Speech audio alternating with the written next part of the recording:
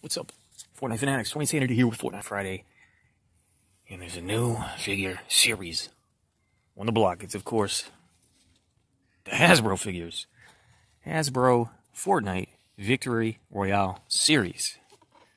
I think these are going to be comparable to the Jazzwares Legendary series. That's why Gold Trooper is here. But is it replacing them? I don't know. Is Hasbro... Because remember, before, that's why these are here.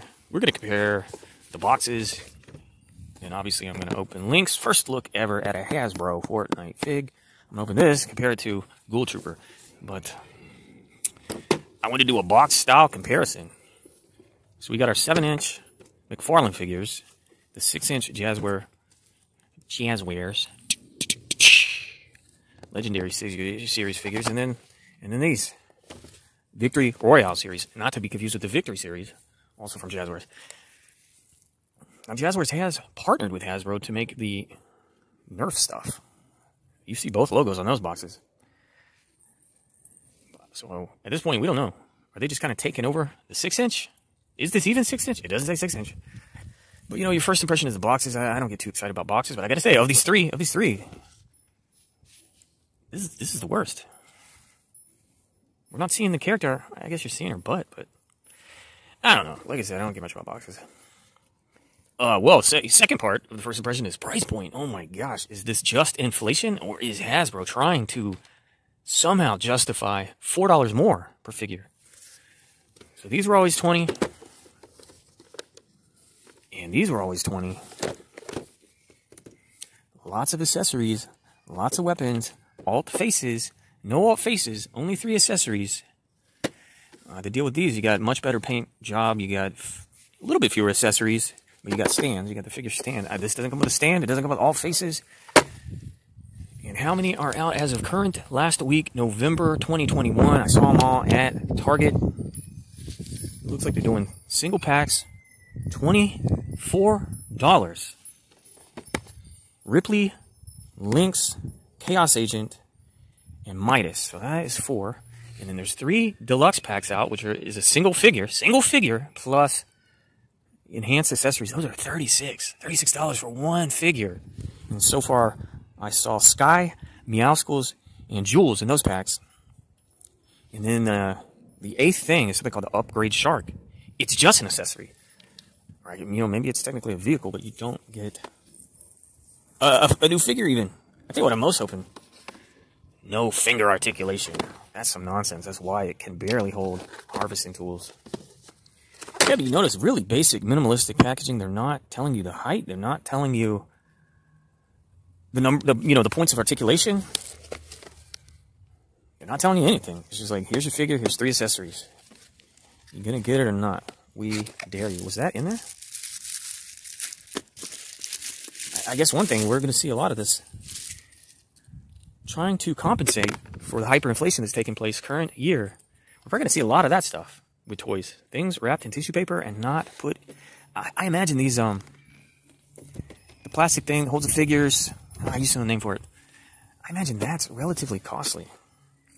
I think we're going to see a lot more basic packaging in basic cardboard. Victory Royale series. I got Lynx. So of those characters, what has been done before? So the Midas. Yeah, look at this tissue paper. I was going to say, Midas had been Jazzwares Legend, and it's going to be Jazzwares, Hasbro, this series, this scale. Ripley was not a Legend. Ripley was 4-inch. Lynx is also a 4-inch. I just found out. And then brand new, Jules was a 4-inch, but brand new to any of the lines is Chaos Agent. Meowscles was 4-inch, and Meowscles was what Jazzwares called the Brawlers. 7-inch Legend. What are we seeing so far? Very sleek, but I think it's comparable. I think they're going to look compatible on your shelf. It looks way sleeker, though. Very skinny arms, very skinny legs. I'm going to be curious to see if there's... You're going to have to get some stands for these somewhere. Either the McFarlane stands or the Moose stands. But that's my point. Is there going to be holes in the feet of the Hasbro figures to accommodate standage? Oh! Peak content. Twinsanity's first ever Fortnite Hasbro figure. There's holes in the feet. Golly, come on. Smaller than the Jazzwares Legends. So these are compatible with the McFarlane stands. These, I think, are going to be compatible with the Moose stands. Let's look at the other two accessories. You get one gun. I don't mind it. They reduce the number of guns. And you get a harvesting tool. This is probably a good comparison right here. It's smaller. This is the Jazzwares. This is the Hasbro. And I guess we're going to compare articulation next. Remember, this had alt faces, alt expressions. Nothing like that here. Great paint apps. And full range in the neck. Okay, also full range. It's even smoother, you know, because ball joint. This one, it doesn't have that exposed sort of hinge in the neck. Shoulder, bicep, elbow, wrist, no fingers. And you look at the design here, you see, whatever you call, you see how yeah, okay, it's a much cleaner design. So you're seeing the pieces of the joint. I mean, it's the same functionality. I don't know why they don't design all action figures like that. But the arm articulation is exactly the same. Except no fingers. So down in the hand, these joints in the fingers make it really hard to hold stuff.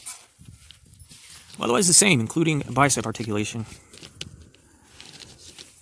You get upper torso and waist on Jazzwares.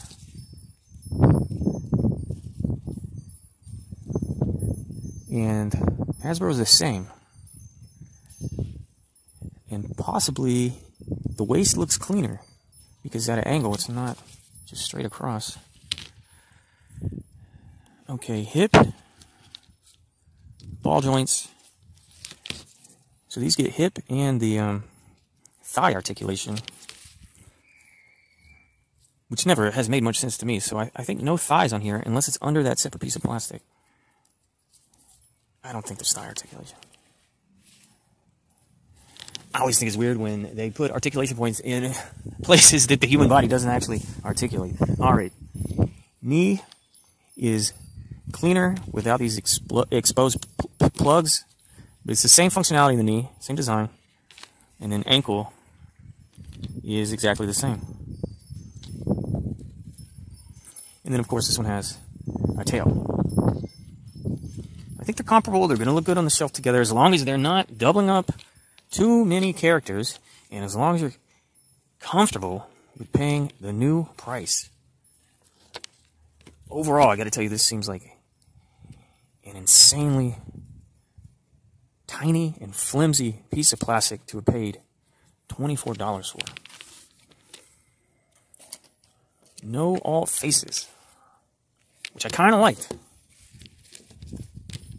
And in certain characters, Skull Trooper, Crackshot, it really encouraged me to buy more than one so I could display all the faces. All faces are gone, and the printing is comparable. Printing and painting basically the same. I think technically this has no painting.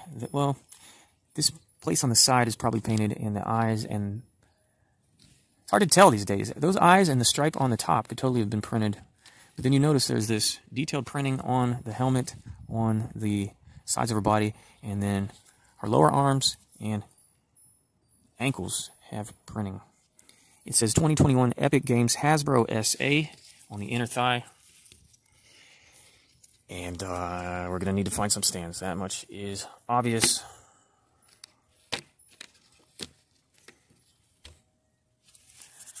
I don't know. Hasbro has entered the game. Smaller hands, smaller feet, and very skinny proportions.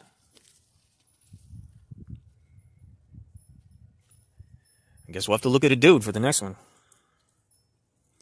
What do you think so far?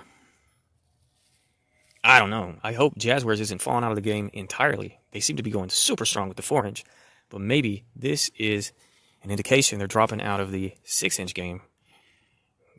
Legendary series, but I thought they did rather well. Packaging, I gotta say, is abysmal. We got this awesome, full back image. We always got a consistent tagline. We got a cross-sell. None of that here, but this might just be a reflection of current day and cost-saving techniques. I'm gonna miss the taglines. No details as far as articulation, figure height, or accessories, and no cross-sell. That is very bizarre.